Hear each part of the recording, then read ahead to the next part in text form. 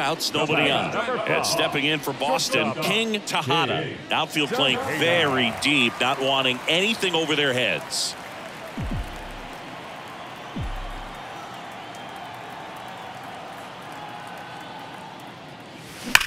There's a swing and a drive. That's back there. Oh, that ball was crushed. There it is, 800 career home runs. The first ever to do it, and he stands alone. What a moment.